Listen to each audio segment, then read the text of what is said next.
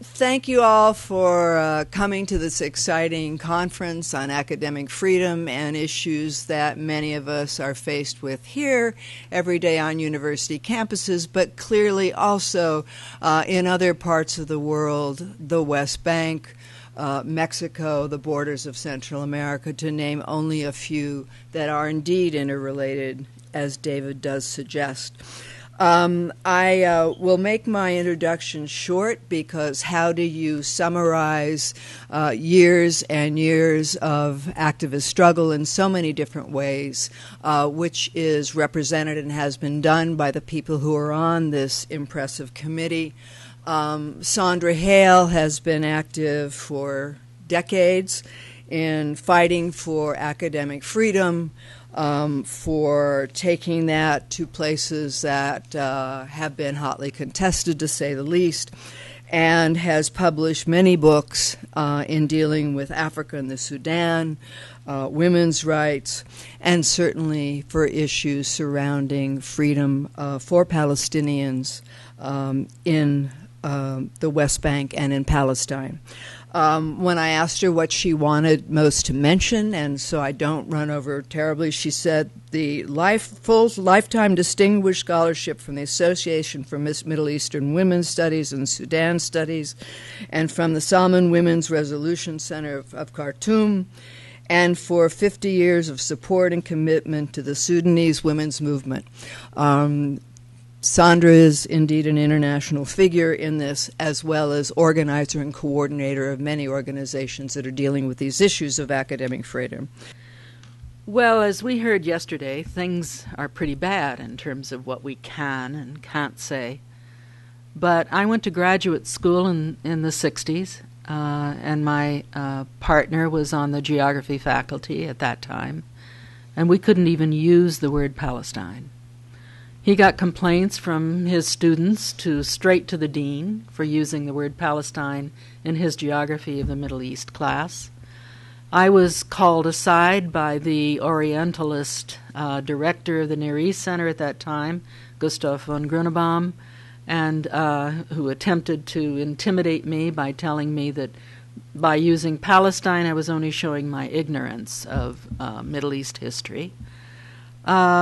And that was a no-no, absolutely a no-no word. It's unbelievable today that it was a no-no word in the 60s, but it was. So there's quite a bit of history beyond what we were told yesterday.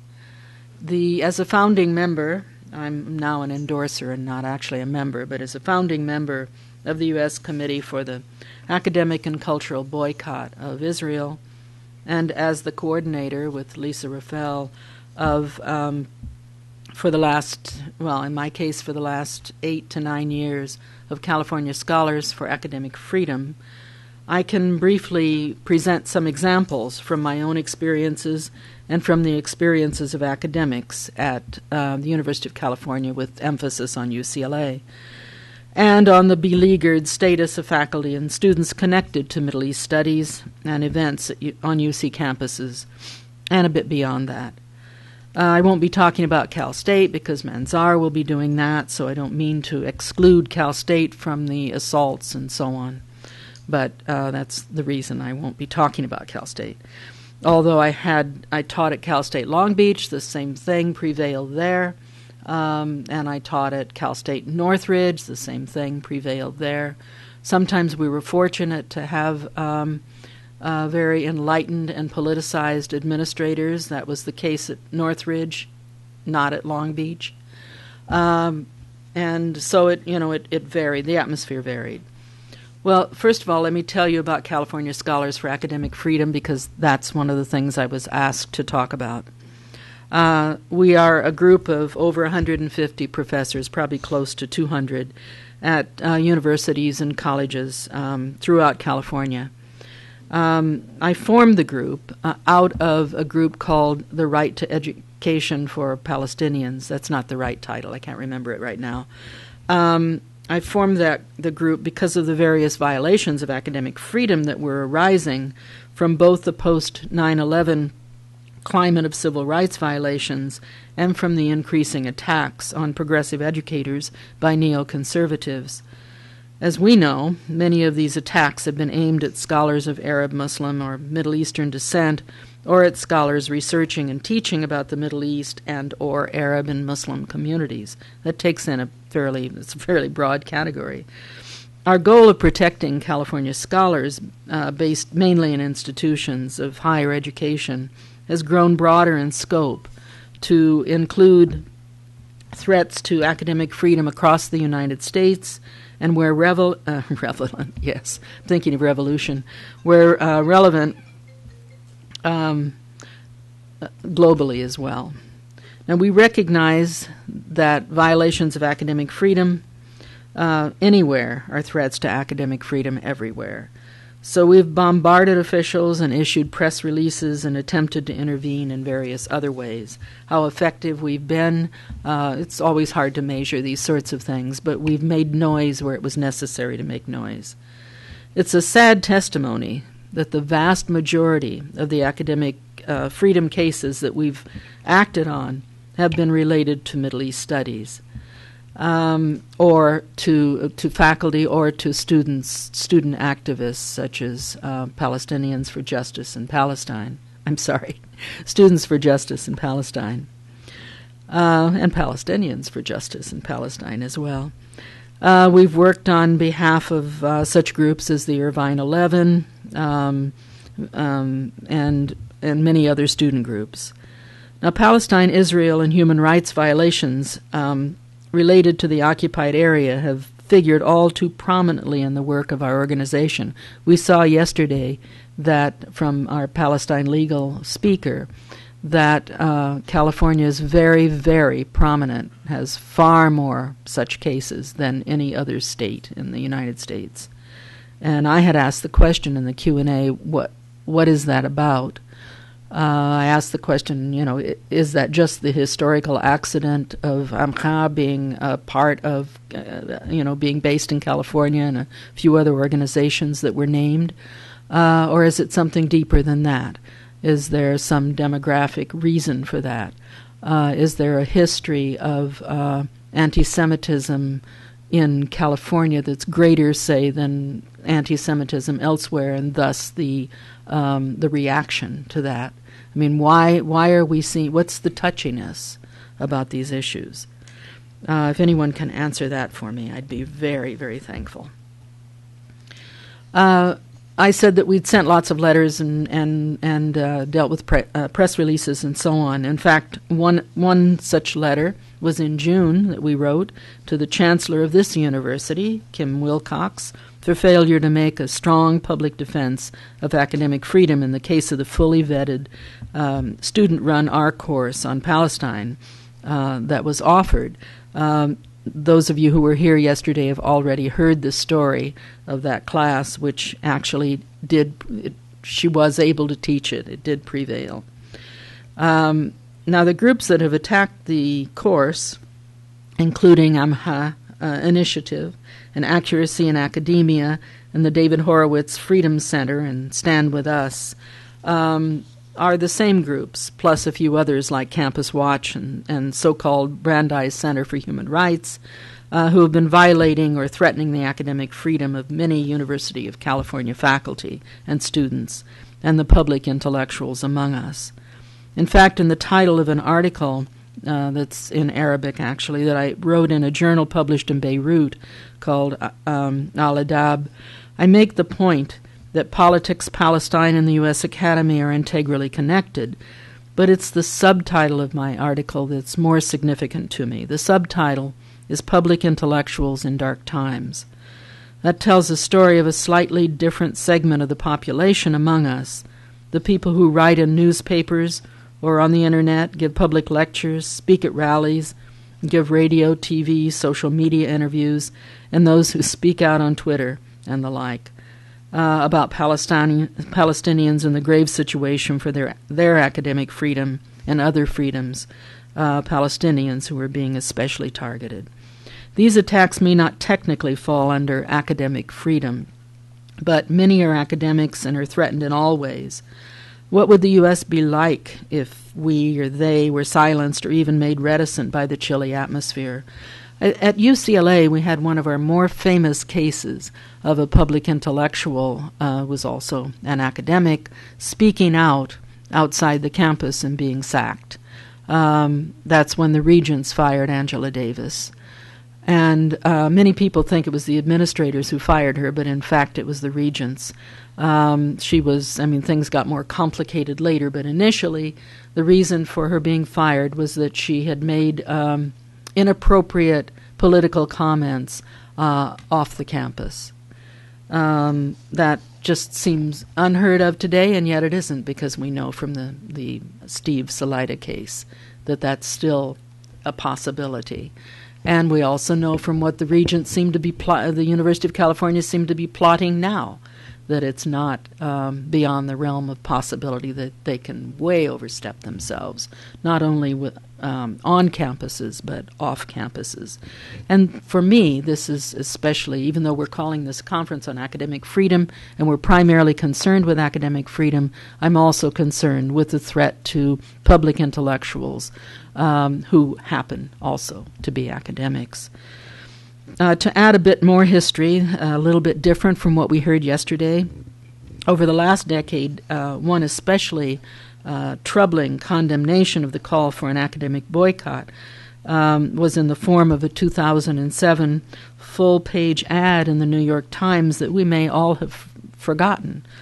It was signed by 57 Nobel laureates. Now, most of them were from the fields of economics, science, and medicine, where we might expect this, but they were also including peace laureates, Mikhail Gorbachev, the Dalai Lama, Elie Wiesel, Frederick de Klerk, South Africa, all Nobel Prize recipients, and even literature, the literature laureate Wole Soyinka, who should have known better. They signed this full-page ad condemning the suggestion, the movement to academically boycott Israel. I wonder if they would do the same thing today. I doubt it very much. I think we have at least inched our way into the public consciousness of such people. Although there's a new wave of oppression, as we know. Throughout the country, an atmosphere of McCarthyism is pervasive on a number of campuses. I'm no stranger to teaching in institutions of higher education which are under academic freedom duress. I taught at the University of Khartoum in Sudan in the 1970s, when the government and university were controlled by the military and still are. I'm sure that what I experienced was similar to what many Palestinian academics have had to encounter for many years. There was little freedom in the classrooms. Progressive faculty had been sacked or put in prison. Syllabi had to be vetted by a committee. Books were closely scrutinized and banned, and the chancellor was a political appointment by the military government. Most notably, however, were the times when one had to pass a checkpoint, so to speak, to get in through the gates, to go to one's office or to the library. I'll never forget when the Army came onto campus to occupy it, nor forget having to pass through a university gate guarded by soldiers with machine guns. We in the U.S. haven't reached that point yet, although Palestinians have. But I would contend that more than ever, this is a time for liberation pedagogy in our classrooms and on our roles as public intellectuals. The current crisis before us in higher education, which is so closely linked to the Middle East and to criticisms of Israel, is to a large measure a result of the U.S. government's uncritical support of Israel. We in the U.S. are living in a political atmosphere in which warrantless wiretapping and other forms of surveillance are, again, rampant and conveniently rationalized as protecting our country against terrorism. It's an atmosphere in which the U.S. has carried out 2 invasions, leaving 2 countries in ruin and civil war. It is a moral environment in which torture is being carried out with impunity, some of it sexual, and in which the writ of habeas corpus might as well not exist. It's an atmosphere of growing hate language and internal terrorism against mosques, synagogues, churches. It's an atmosphere in which the onslaught on education is at all levels. From the censorship of high school teachers for criticisms of George Bush, to attacks on Middle East Studies professors at Columbia, UC, and many other institutions, to a 2006 firing of a Roosevelt University in Chicago lecturer because of a statement made by a student in his class that Zionism is racism. What was the offense? The instructor did not silence the student. Are we to think from this case and others that the neoconservatives not only want to silence us professors, but also use us as tools to silence our students?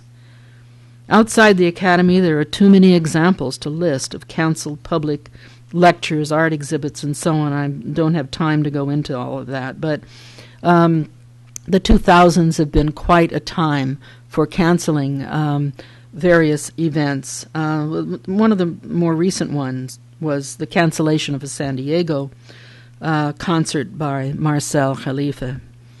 Again, these are often events that are linked to the Middle East, Palestine, or Muslims, or to cultural figures or scholars in the U.S. who've been known to be critical of Israel. For example, the cancellation of a public lecture by Stephen Walt of Harvard and John Mearsheimer, of Chicago, by the Chicago Global Affairs Council. The two distinguished scholars are the authors of The Israel Lobby and U.S. Foreign Policy. That was enough to have the cause of furor. Such are the violations in a so-called free cultural or scholarly atmosphere. We all know about attempts and successes in censoring such known critics of Israel as Norman Finkelstein and Noam Chomsky and others. And we all know about, as I mentioned earlier, the cancellation of Stephen Salaita's job at the University of Illinois Champaign because of some of his polemical comments on Twitter. The serious infringements on academic freedom in our educational institutions since 9/11 caused the American Association of University Professors, AAUP, to issue a 2003 report called Academic Freedom and National Security in a Time of Crisis.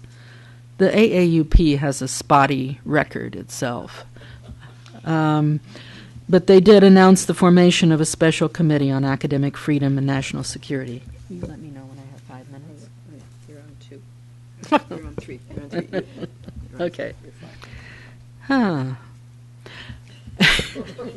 Well, what I wanted to tell you about, even though they've issued these statements about academic freedom, thanks to Carrie Nelson and some of the conservatives in AAUP, they've done other things. One of the things was to cancel a conference in Bellagio, which was supposed to discuss the boycott in a very academic way. I was invited to that conference, all ready to go, and 1 week before the conference was to take place in Italy, it was canceled.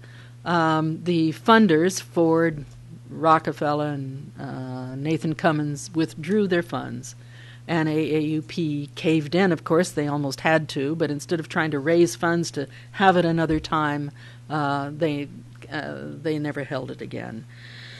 Well, I could go on and on. I wanted to tell you because it may be forgotten already, but I want to tell you something about the UCLA experience. In January 2006, the UCLA campus was given a wake-up call in the form of a well-prepared direct neocon attack on our academic freedom. A right-wing website was circulated that was encouraged by Horowitz, although he claimed later that he didn't have anything to do with it. But this website was well circulated. It profiled some 30 UCLA professors as radical and dangerous. Initially, students were offered money to spy on their professors and help the website manager compile more profiles. Supposedly, these dirty 30, as we were called, professors were exposed as the perverted, radical, and liberal biased teachers that the right wing always thought us to be. I'm really proud that I was number 6 on that list and that I was the top woman on the list. There was some sexism involved in the selection of the more radical professors. Even the outgoing UCLA chancellor, not known for his liberal views, called the website reprehensible. Now, at the heart of this criticisms of a number of us was our support of Palestinians and their criticisms of Israel. The Palestinian rights activism was referred to as virulent anti-Semitism. targeting Gabriel Peterberg, Sari Makdisi, whom you'll hear at the end of the day, and me. Well, actually, I was very offended because I was called the female version of Gabi Peterberg. And, I mean, talk about sexism rampant throughout all of these sorts of things. There are always these issues within issues. I don't have time to go into much more, but what I wanted to, this group, I wanted to tell you about a website that was set up by Scholars for Peace in the Middle East by a colleague of mine. I mean, to be so directly attacked by a colleague is very difficult. But he attacked Susan Slimovich and me for postmodernism, post-colonial theories, and our support of Israel. I mean, our criticisms of Israel. I don't have time to develop that. Well, let's see what I do have time to do. Nothing, it appears. Well, what I want to end with, and I have a lot more to say, but what I want to end with is this suggestion that Bashara Dumani makes, that maybe we'd better look at the concept of academic freedom again and see what we mean by it, and see if it makes any sense in an atmosphere that the Palestinians live in, for example, or if it makes any sense in a country where the Patriot Act and the war on terrorism are reigning. Just what do we do with a freedom called academic freedom in an atmosphere like that? So in addition to wanting to figure out what's underneath all the California stuff, I'd like us to think about that. Thank you.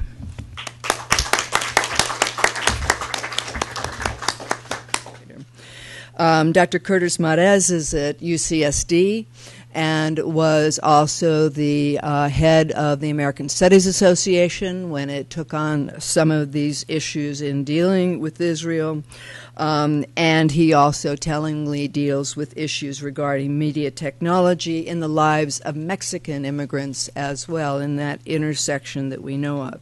He's been the editor of American Quarterly as well, and I'm very glad that you're part of this panel. Well, when I got the invitation to come to and deliver a talk here, I was actually working at the Huntington Library and Botanical Gardens in this weird, wealthy enclave near Pasadena in Southern California. And for those of you who don't know, the Huntington Library is sort of like a country club for scholars. It has a kind of amazing historical collections and literary collections, but also this massive estate garden that historically was part of a robber baron eugenics experiment, both involving plants, but also involving the racialized labor, the Latino and Asian workers who worked in the gardens. Given UCR's history of citrus research, I think that UCR is probably part of this longer history that was partly informing my thinking about what I was going to say today. So while I'm working at the Huntington, I take a quick break to go to the Los Angeles Museum of Contemporary Art, Los Angeles Museum, LACMA. Let's just use the initials. County. And at that, I went there to see a Noah Purefoy show, which is Noah Purefoy was a great black artist who in large part reflected on what it meant for black people to live in occupied Los Angeles, police-occupied Los Angeles. So while I was there, though, I saw this really striking image on the screen by Tal Suhat. It's a picture of course, of an almond tree. I discovered that this particular Israeli artist, he's from Israel, has a whole series of photos of different kinds of fruit or other kinds of trees. So I think it goes here along the top. It's olives, pomegranates, apples, pears, dates, and I think those are oranges. there at the end. And you know, they're kind of ghostly and striking to me. I mean, one of the odd things about them is the way in which these trees appear wholly isolated and seemingly decontextualized from any background, from any sort of larger agricultural space, and certainly from workers. And so, you know, that in and of itself made them strange. But what made them even more strange is that this Israeli artist's photograph was included in a show called Islamic Art Now, in what I can only assume was a kind of settler curatorial practice.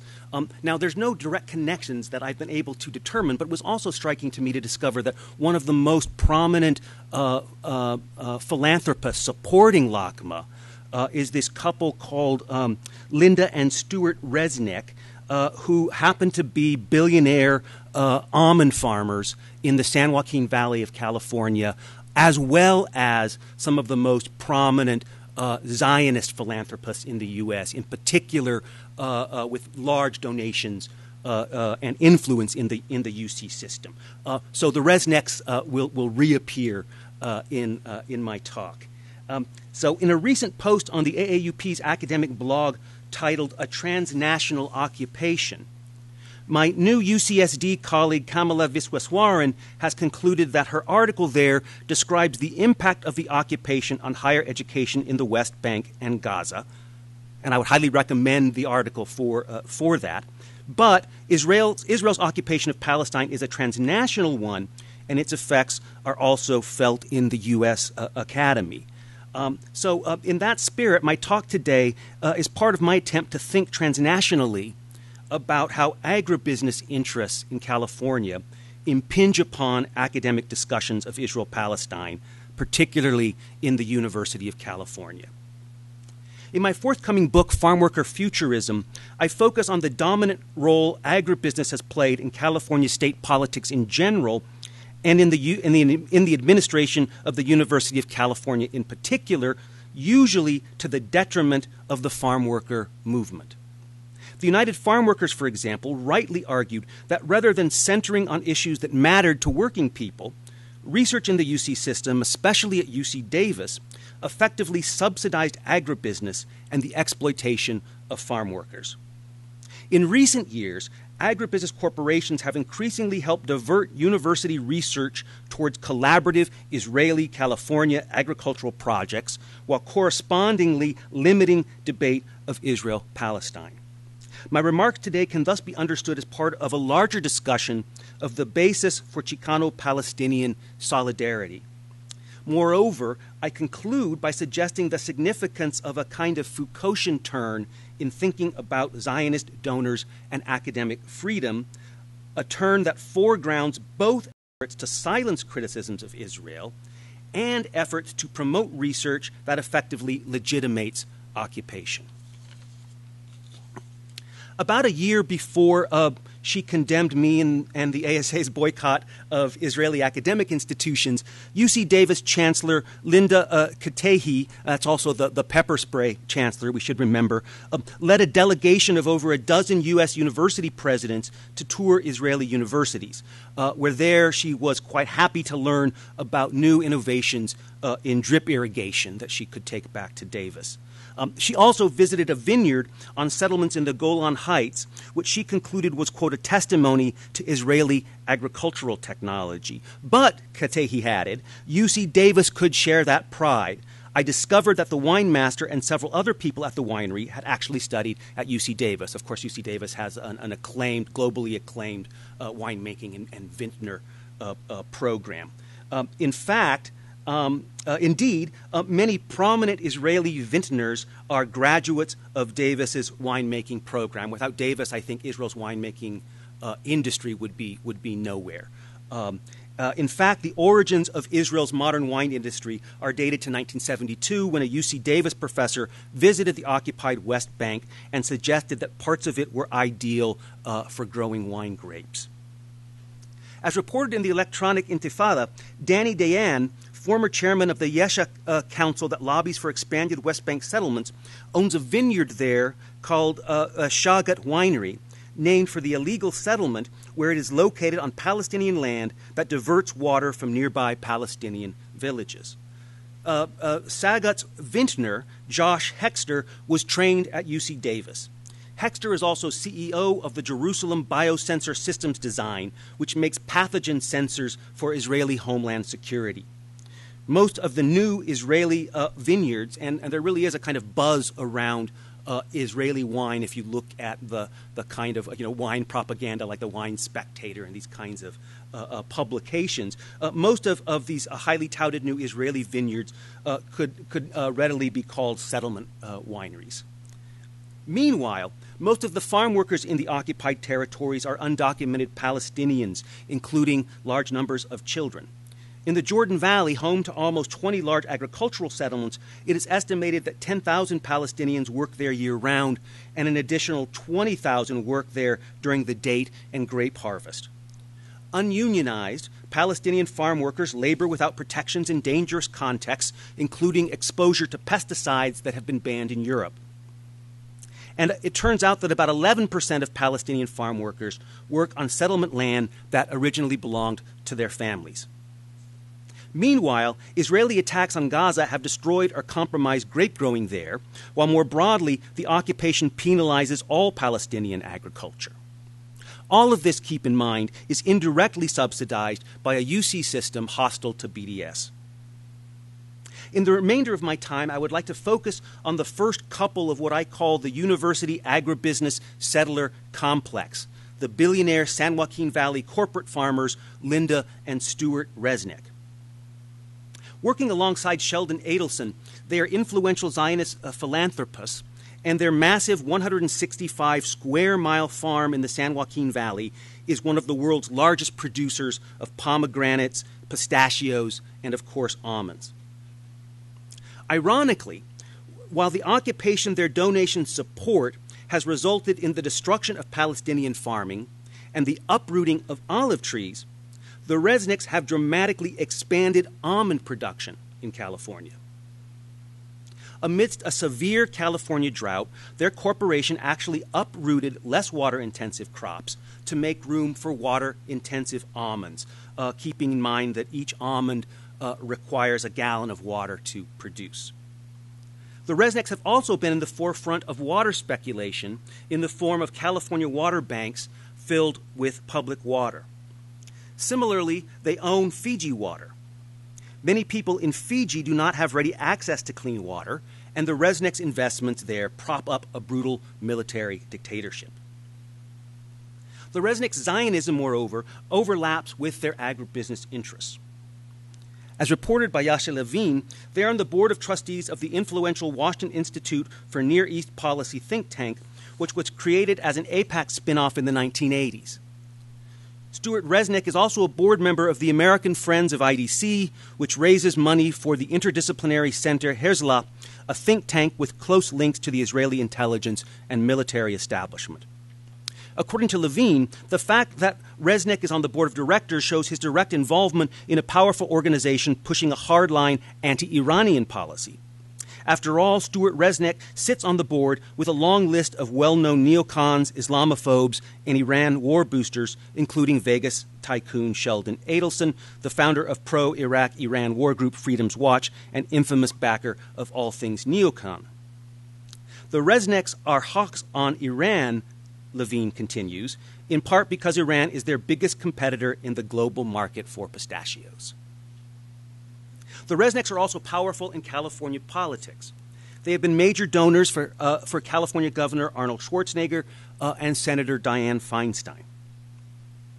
Schwarzenegger recently loaned his star power to fundraisers for the IDF, while Feinstein's husband and UC regent Richard Blum recently threatened the other regents with political attacks on the UC system by Feinstein if they did not adopt the Department of Justice's definition of anti-Semitism as including criticism of Israel.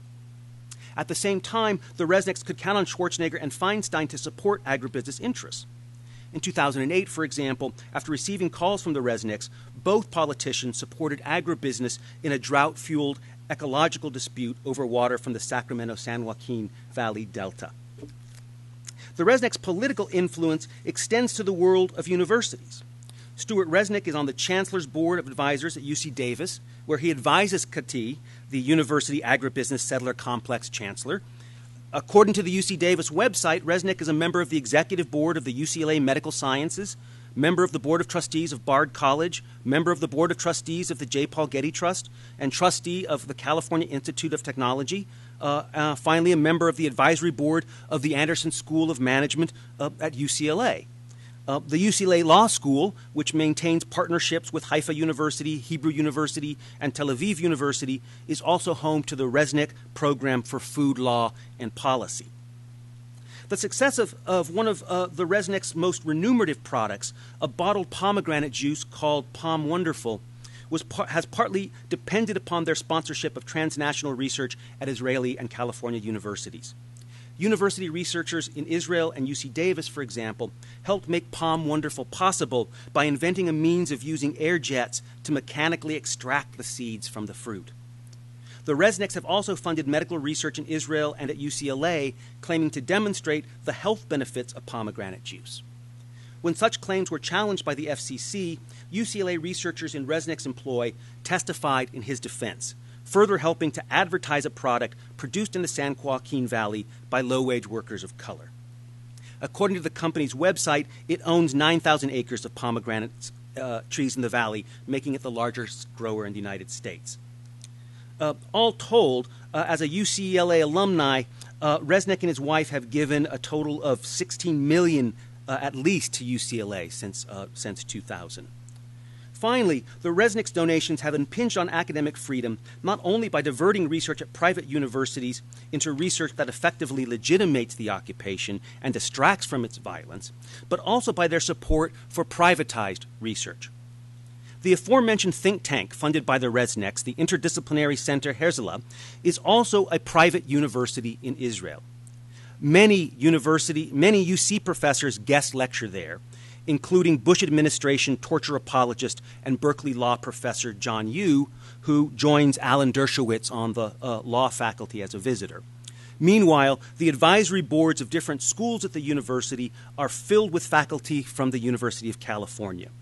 Among the schools there is the Adelson School of Entrepreneurship, named for Super Zionist Sheldon Adelson and dedicated to, quote, promoting Israel's brand as startup nation. One of the school's partners is, of course, the UC Berkeley School of Economics, which participates in a joint student exchange program with them.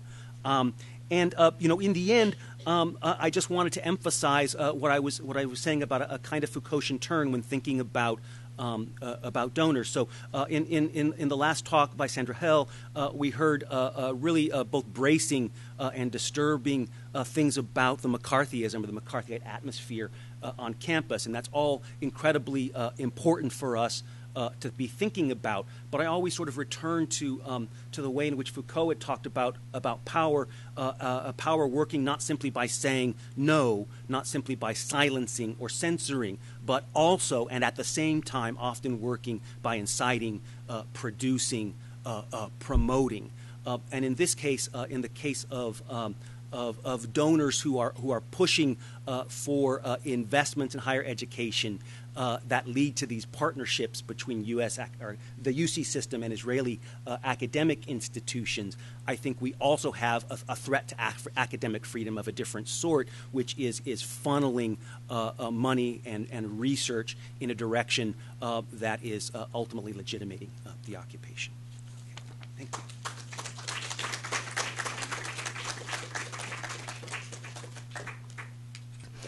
Manzar Foroohar is a history professor at Cal Poly San Luis Obispo.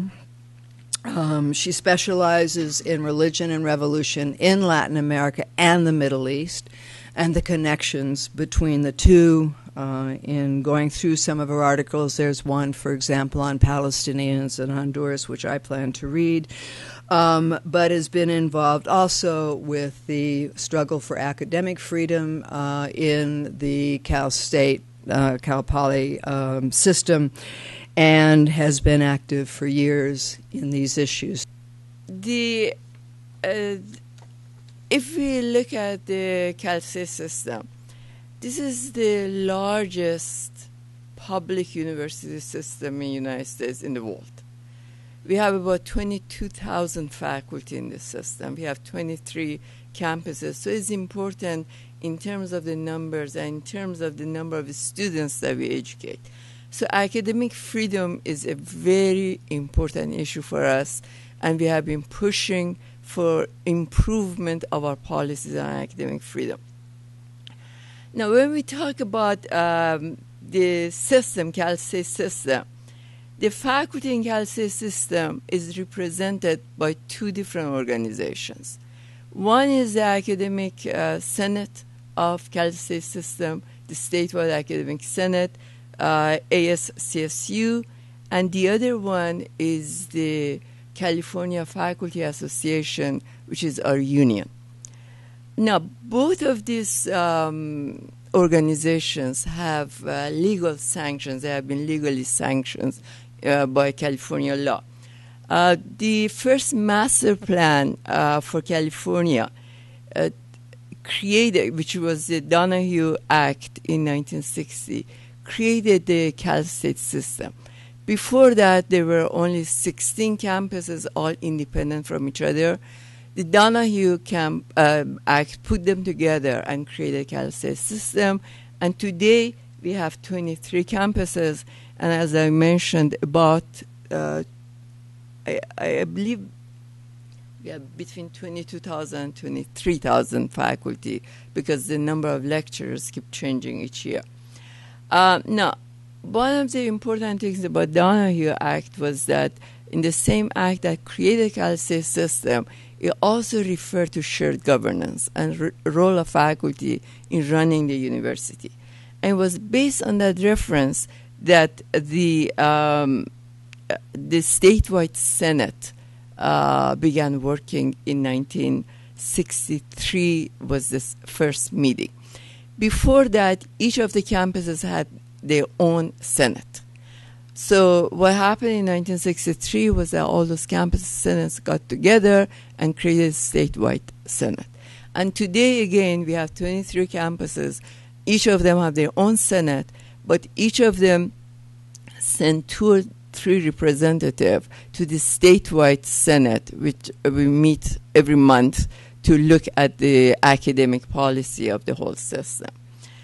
Now, the Faculty Association, the union, was created a little later based on another piece of legislation, which was the California Higher Education Employer-Employee Act, or HERA, in 1978, which created the right for collective bargaining for California State University faculty and all different terms of the employment.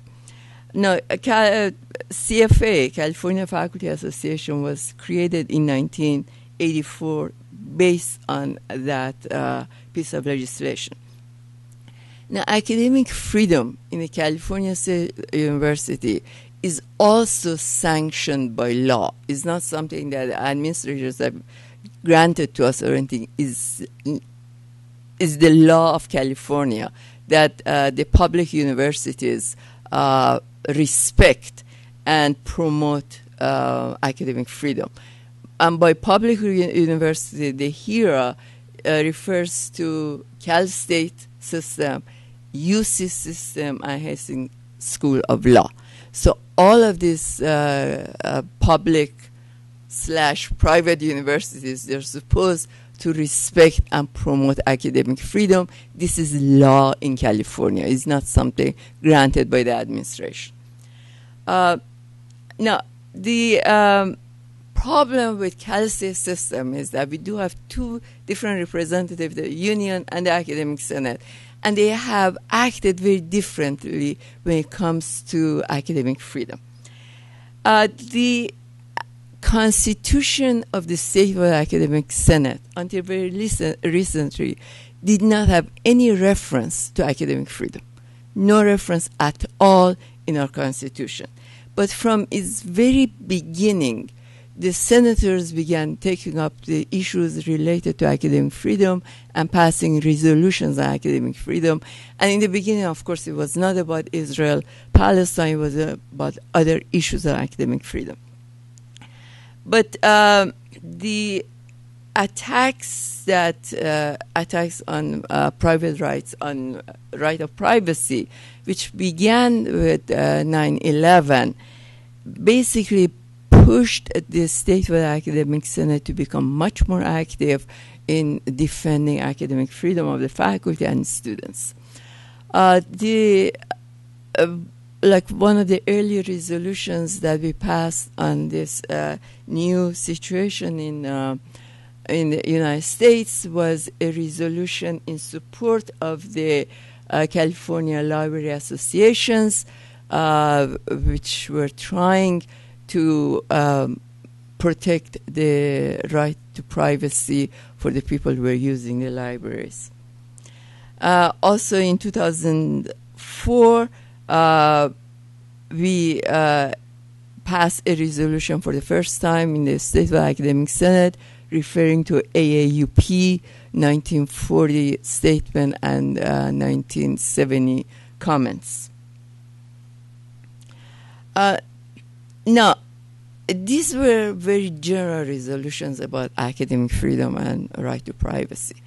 But then we started hearing from different campuses the particular cases on attack on academic freedom, especially of faculty and students who were involved in activities around the issue of Palestine. So the issues began becoming more particular. For example, in March 2004, on several campuses, including Cal State Fresno, the administration began forming new policies saying that because of the security, the events which are supposedly bringing in controversial speakers have to get permission from campus security, which was, of course, a huge problem for academic freedom. So we passed a resolution against that.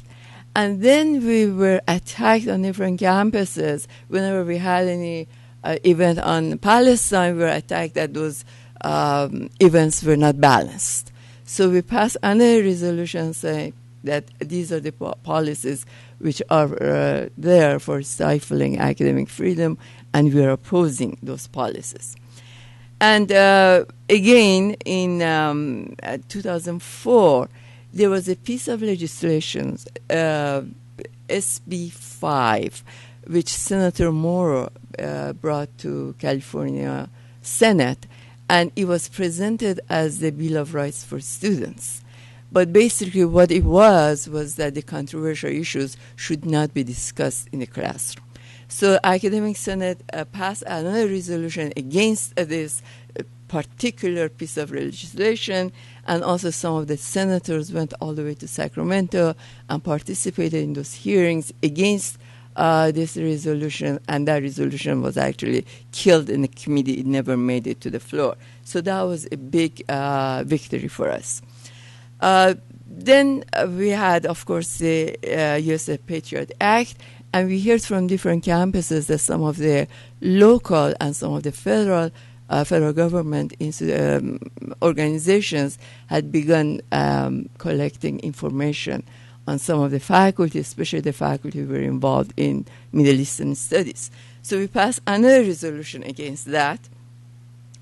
And also this resolution asked the administration to protect faculty against those kind of collecting information. So in each step, we were trying to put the administration at notice that we are watching you, and you legally, you have to protect the academic freedom. So do your job or we will come back. And we have been coming back over and over. But anyway, so another issue that we had again at Cal State Fresno in 2007 was that there was a brand new program on Middle Eastern studies.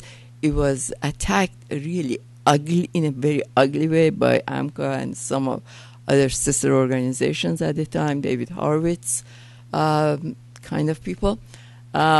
And some of the faculty who were teaching in this program were attacked individually in a very ugly way. Their names, the pictures were published, and they were, of course, accused of being anti-Semitic and all of things that we all know what happens.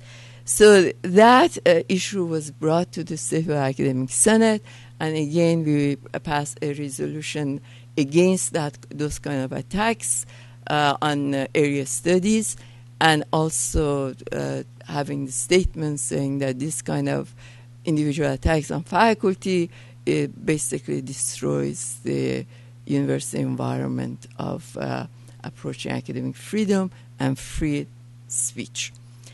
Now, of course, the attacks continued. In 2012-2014, we had a series of attacks on different campuses. One of these attacks was on 3 different campuses, and UCLA was actually involved in this too. We invited Ilan Pape, who had a tour in California going to different campuses and talking about this issue of Palestine. And we were attacked. Again, the attacks got very, very ugly. I remember there was a video was made with the names and the pictures of faculty involved. It was put on the YouTube, and they were calling anti-Semitic, a bunch of lies. It was just amazing. But anyway, the good thing was that 3 campus presidents, the Cal State Northridge, Cal Poly San Luis Obispo, and Fresno State at the time, they wrote a joint statement, and very strongly they supported faculty and academic freedom of the faculty. And the Academic Senate, the State Academic Senate, had a resolution endorsing that statement. So we made that statement as a document of Academic Senate. Now, the attacks, of course, continued. At San Jose State, we had another case of a faculty who organized a seminar on teaching Middle East and Palestine. She was attacked. The administration, the local administration, stayed completely silent. They didn't do anything against the faculty, but they did not defend the faculty either. We had a worse case at San Diego State when, oh my God, I haven't even got to CFA yet. Okay. We had a worse case in San Diego State of a lecturer in an Arabic class who had shared a map of the Middle East from the point of view of the Middle Easterners to the class. Of course, Middle Easterners, most of them, they do not recognize Israel. He was attacked. The provost publicly said that was inaccurate. The California Scholars for Academic Freedom wrote a letter to the provost and to the president, and other organizations wrote letters, so that faculty, there was no job action taken against the faculty, and the faculty was a lecturer. He didn't have tenure, but he's still there, he's working, so there was no action taken against him, but the provost never apologized for that statement. And of course, San Francisco State, we had the case of Rabab al-Mahdi, who was attacked because of interview that she made in the Middle East, and in that case, the administration opened an investigation on her. Instead of defending her, they opened an investigation of her. But later, because of the outrage that action created among a lot of academics, the campus president put a statement of defending the professor on the website of the San Diego State. But the ASCSU, the State Academic Senate response was another resolution which was basically deploring and strongly condemning this kind of attacks from outside lobbyist groups and political pressure groups. And also in 2011-2012, we started discussing that we have to do something with our Constitution. We have been doing all this work on academic freedom. It should get on the Constitution. And we finally wrote a resolution, and after a few years, the Board of Trustees approved it, And now we have this statement of promoting academic freedom as one of the main responsibilities of the Academic Senate, Statewide Academic Senate. So we are doing fine with the documentation of all of the things that we have to do. Right now, what we are trying to do is to push the Board of Trustees to change the policy, statewide policy that we have on academic freedom. This policy is outdated, is very limited, it doesn't say anything. It was passed in 1971 by Board of Trustees. So what we are trying to do is pushing the Board of Trustees to draft a new policy which will have all the new issues, new challenges of academic freedom. For example, the academic freedom of the faculty beyond the classroom. Academic freedom of the faculty in terms of electronic communication. Academic freedom of the faculty in terms of, let me see, what was the next one? In terms of the social media. That was the case of course, Dr. Saleta. When the faculty criticizes the institution as faculty. So all of this, of course, the constitutional protection of the faculty. So all of these are the points that we are trying to get the Board of Trustees to approve in a new policy on academic freedom for the system. Each of our campuses have their own policies. That's why the local administrators act so differently when it comes to the violation of academic freedom. But we need a really good, a solid policy system-wide, and that's what we are trying to do. Now, we have only 2 minutes, so I get to the Faculty Association, the union.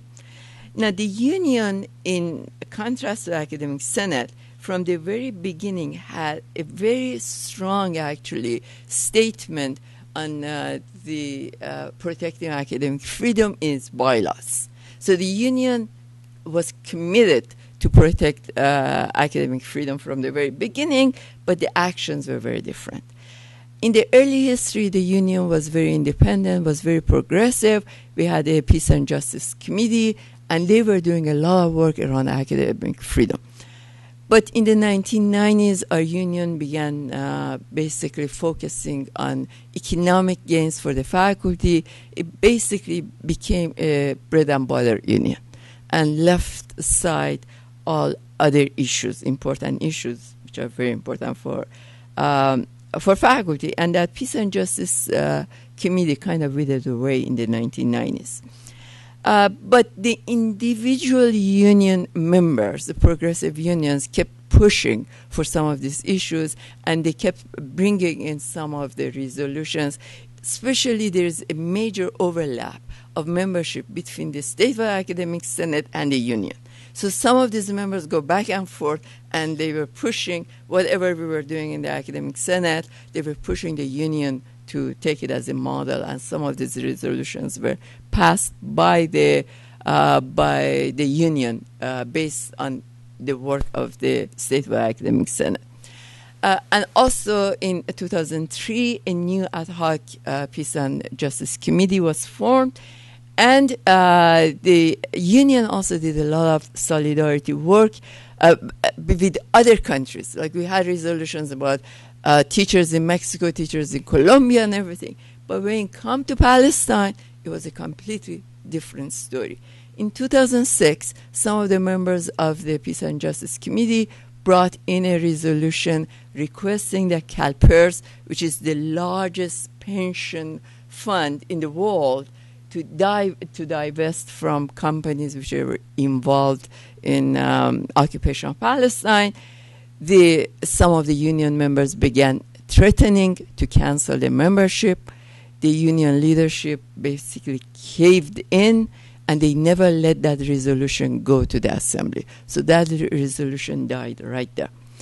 And also when the ad hoc Peace and Justice Committee became the standing committee, the members, which were appointed by the leadership, by the president, none of the people who were focusing on Palestinian issues were appointed to the membership. So we were basically excluded from this.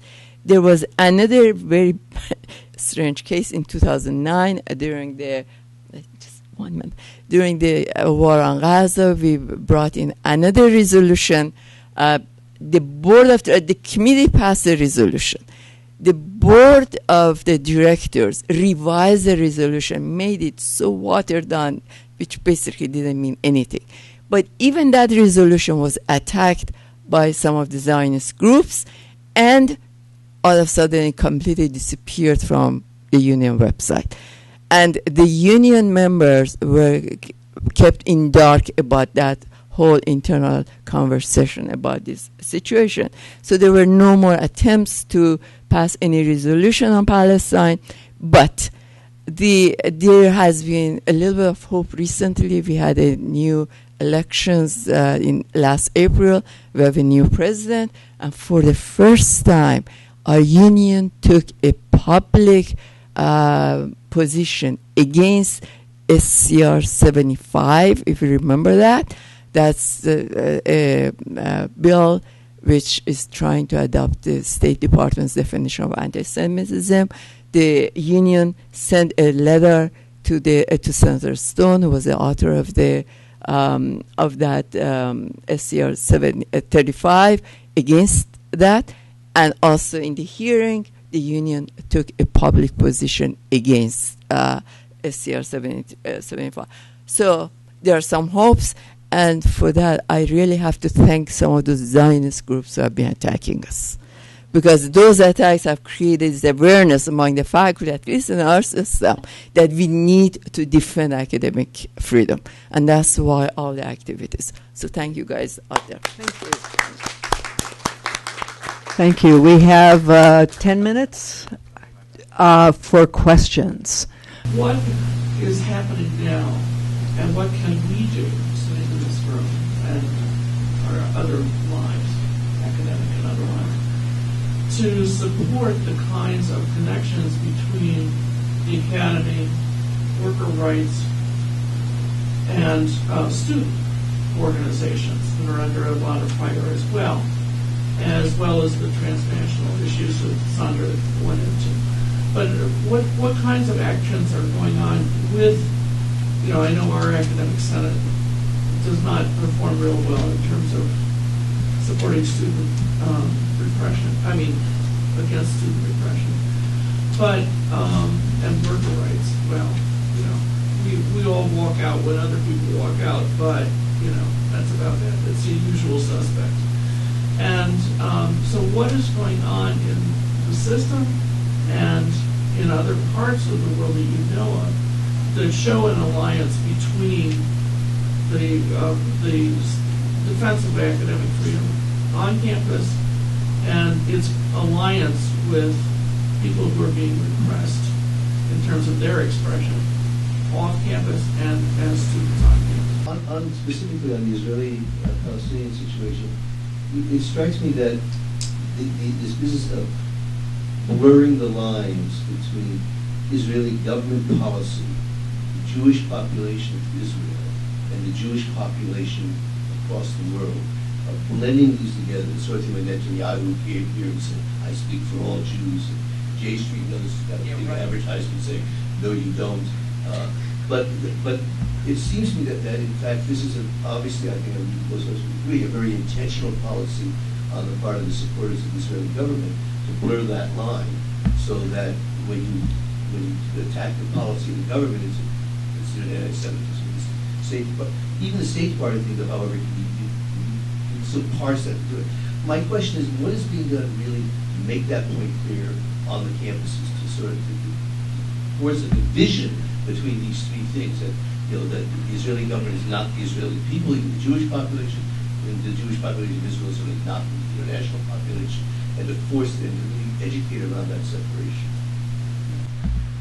I'd just be curious as to where one could find the resolution on Gaza from 2009. I ask this because I teach at a private university, and we are actually represented by the American Federation of Teachers, which in 2006 became the only union in the world to endorse Israel's invasion of Lebanon. and in language that was just totally over the top, factually inaccurate, and on a whole number of levels. They denied any efforts of amendment or an alternative resolution, even one that would defend individuals' right of self-defense, but also would condemn the killing of civilians and correct the inaccurate language. And I would love to see a copy of that, just to contrast what the public union did and what the University of California Union did and what the AFT did. Well, let me respond to Christine's question first. Well, I think we do what we're doing right now, which many of us are trying to link up other countries, their unions, their student movements. I think the students are doing a much better job of these links than we are. But also the intellectual and academic kinds of links that Curtis just made just blew my mind. And it's not an approach that I had thought about before. I mean, I've not read your work. And for us to try to especially to get at the donors at the University of California and at Cal State and the Cal State system, I think would be very, very important, and do exactly what you're doing, which is to show the where they serve on the boards, various boards, and put that side by side with a number of their public statements and so on. I think it would be very effective. That's all I want to say right now, because I don't want to take much time. I think we are trying to make these distinctions. We may not be doing a very good job of it, but I don't know how many times those of us supporting the academic boycott have said this is not an individual boycott. And people still choose, in fact, I guess, to misunderstand that. And so we keep laboring on the same point, just to pick one of them. But I think we could do a better job. And we also are sloppy sometimes in the way in which we use the terminology. We slip and slide among the various terms like Zionism and Jewish communities and Israel and Israeli policies. I mean, we're careless often, and I think we need to tighten up our language. All of us actually tighten up our language. I'm amazed when I look at the things that I wrote even 3 or 4 years ago, how sloppy I was in blurring these distinctions myself. So that's all that I have to say right now to that.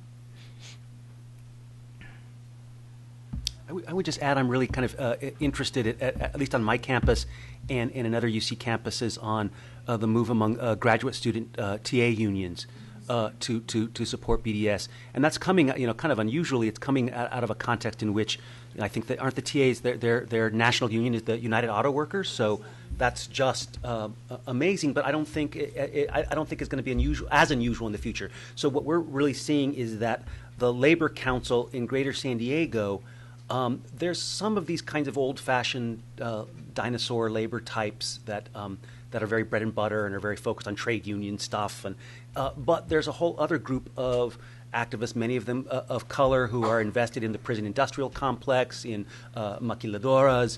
And I think it's just a matter of time before we see those kinds of connections happening with at least some forms of organized labor. Well, I just want to talk about that resolution and the union. Right now, I'm not active in the union that much.